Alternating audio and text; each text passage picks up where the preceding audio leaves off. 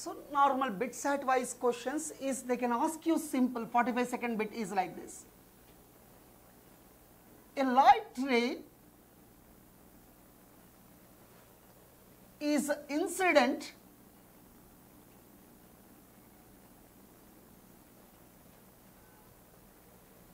on the prism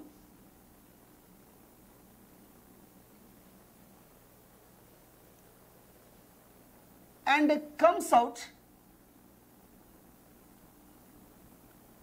through the prism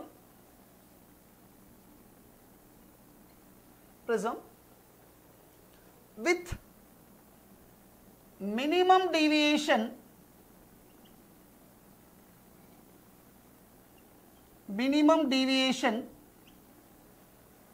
30 degrees. Then refractive index of the prism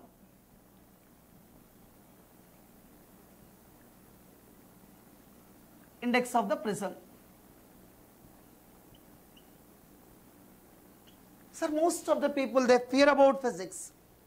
First, how to approach the problem? If I am 11th class student or 12th class student, how to approach the problem? First, I should understand the meaning of the question, what they given. Light ray is incident on the prism.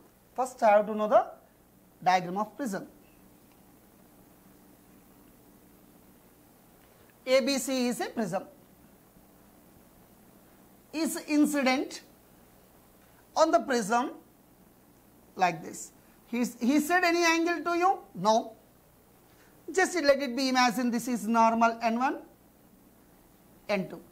In ray optics, first of all, you should approach the things with normals. Why? Because angle of incidence or anything I want to measure means with normal only.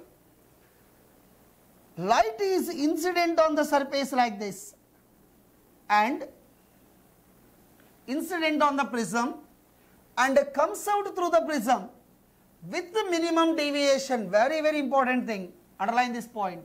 Minimum deviation means light is refracted parallel to the base of the prism. That's the very important point. Refracted parallel to the base of the prism and comes out like this. Extend this light and extend this light. This is a deviation 30. So well and good, I think so. Now it is easy to understand the thing. Minimum deviation capital D. Now we can apply the condition for refractive index mu equal to sin of A plus D by 2 by sin A by 2. Sin A,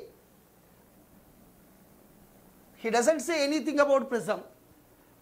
If they don't mention anything in the prism, you should approach with an equilateral triangle. Equilateral triangle 60 degrees, minimum deviation 30 by 2 upon sin 60 by 2. That is sin 90 by 2, sin 45 by sin 30, sin 45 1 by root 2, sin 30 1 by 2. All of you know, I think so. That is 2 by root 2 is I am going to get what, sir? Root 2 is the refractive index of the prism. This is the way of approaching the problem with the diagrammatic approach.